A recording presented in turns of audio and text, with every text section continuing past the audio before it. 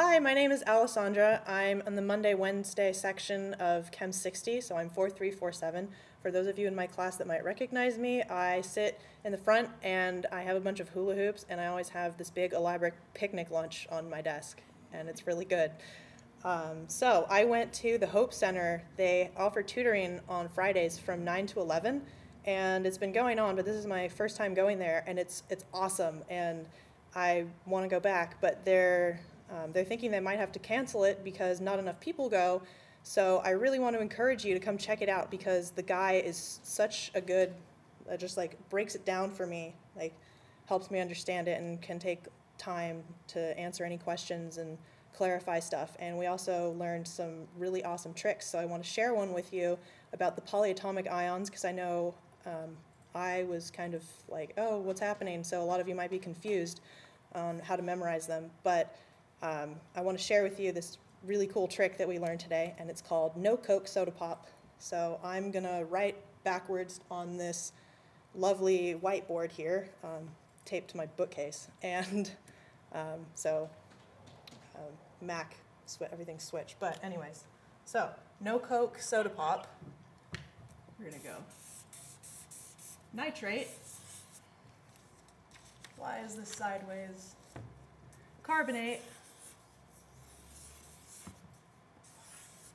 Sulfate, phosphate. Okay, so if we look at the periodic table and they're polyatomic ions, if you back up, if they're monoatomic, they're all going to end in "ide." They're all over here, but they're polyatomic, so they're all going to end in "ate." And we know that they are covalent compounds because they are all nonmetal to nonmetal, and we know that they are all going to be negative charges. So I'm going to put negatives here on all of them. And now we're going to play this game. It's typewriter fashion. Typewriters go from left to right and top to bottom. So we have 1 1, 2 2s, 3 3s, and the rest are 4s. Oh, hey, look at that. It works.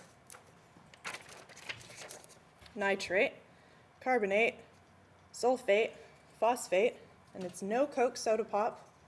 In typewriter fashion, 1 1, 2 2s. My handwriting's horrible, but that's backwards. 2 2s, 3 3s, and the rest are 4s. So hopefully I will see you guys. Well, I'll see you in class on Monday, but I really hope that I will see you on Friday from 9 to 11 at this really awesome tutoring center, and I look forward to learning with you guys. I'm actually really excited.